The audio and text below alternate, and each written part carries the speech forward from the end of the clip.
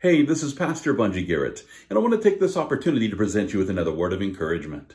Well, I wanted to take a little time this morning just to consider a few headlines that caught my attention.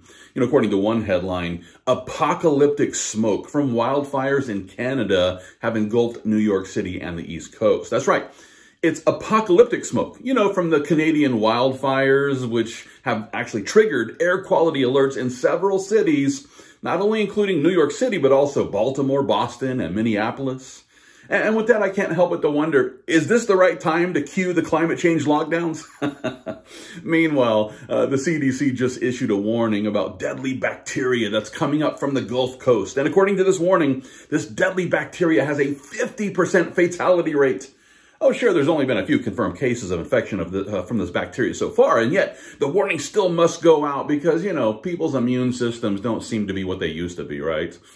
Meanwhile, police body cam footage from Las Vegas just captured the images of some sort of mysterious event as what appears to be a UFO crashes to the earth. And shortly thereafter, nearby residents reported encounters with unusually tall, non-human beings. And while the American Meteor Society confirmed several reports in California, Nevada, and Utah of a bright flash in the sky, there were also reports of black SUVs in this neighborhood that possibly took some sort of aircraft away. And it sort of sounds like the days of Noah are beginning to take place as giant aliens appear to be roaming the earth. You might also like to know that according to the reports, NASA's Parker Solar Probe has successfully ventured through solar wind for the very first time. And as the data of this groundbreaking mission was analyzed by scientists, they're now issuing warnings about the potential impact of a solar storm which could strike the Earth within the next decade, and seeing how the radiation of this storm could knock out satellites and power lines. They're warning us that a solar storm of this magnitude could create an internet apocalypse, which would stop us from, watching internet influencers helping us to know what we ought to be supporting today. Now, with all this in mind, I can't help but to remember the warning that the Lord Jesus presented during his Olivet Discourse. It's in Luke chapter 21. There he describes the day when there will be signs in the sun, in the moon, and in the stars, and on the earth, distress of nations with perplexity, the sea and the waves roaring, men's hearts failing them from fear and the expectation of those things which are coming on the earth, for the powers of the heavens will be shaken. Wow. So according to the Lord Jesus, there's coming a day when the hearts of men will fail them. In other words, courage will give way to cowardice as the people on this planet are terrified by the things that are coming upon the earth. And as we consider the way that the hearts of men will begin to fail them, I can't help but to wonder if this also includes, the rising number of heart inflammation cases that have been recorded since the vaccine rollout. According to the data from the CDC, heart inflammation cases have been higher than normal here in the U.S. and ever since the rollout of Pfizer and Moderna's safe and effective COVID-19 vaccines. And according to one report, these heart issues occurred mostly in males between the ages of 12 and 39 shortly after receiving the second dose of the vaccine. So we really shouldn't be surprised to learn that men's hearts are going to fail from fear as they begin to see the things that are coming upon the earth in the last days.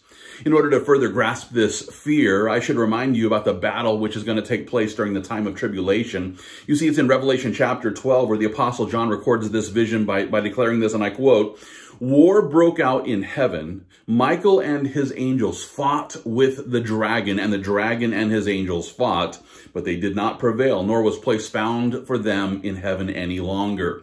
So the great dragon was cast out, that serpent of old, called the devil and Satan, who deceives the whole world. He was cast to the earth, and his angels were cast out with him."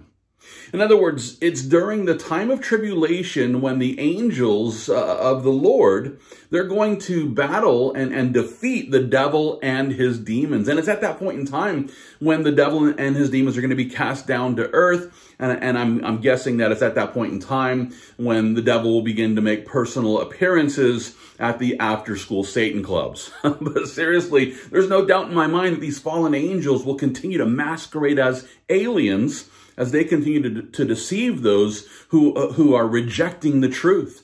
I believe that this is actually the day that Paul was describing in 2 Thessalonians chapter 2.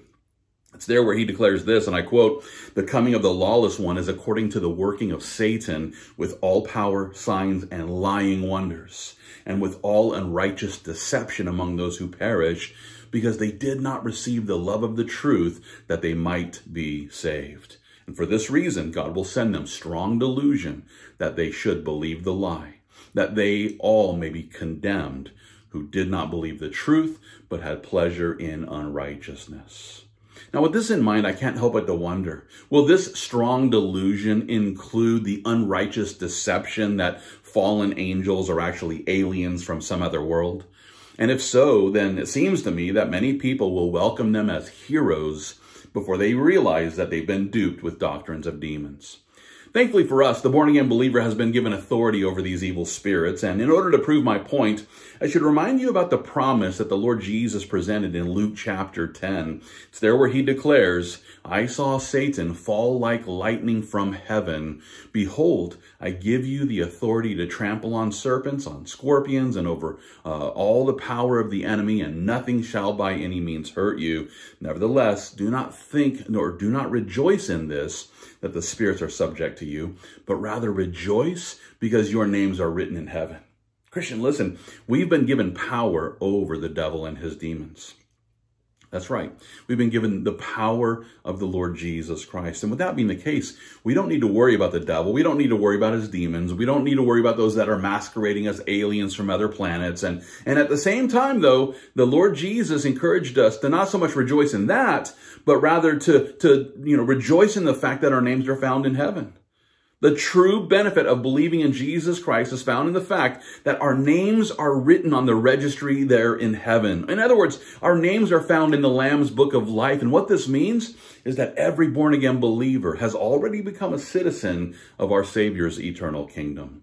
What this means is that those who have placed their faith in the Lord Jesus ought to be looking forward to the day when we will finally enter a heavenly country where the King of Kings will rule in righteousness. And with this as the focus, I encourage you to embrace the instructions that the Apostle Peter presented in his first epistle. It's actually found in 1 Peter chapter 2. It's verses 11 and 12 where Peter declares this, and I quote, "Beloved, I beg you as sojourners and pilgrims, abstain from fleshly lusts, which war against the soul, having your conduct honorable among the Gentiles, that when they speak against you as evildoers, they may, by your good works, which they observe, glorify God in the day of his visitation." Christian, listen.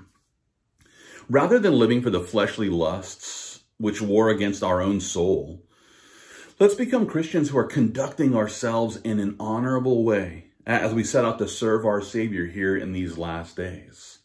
And as we do this, listen, the King of Kings is going to help us so that we can continue to fight the good fight of faith, and all for the glory of God.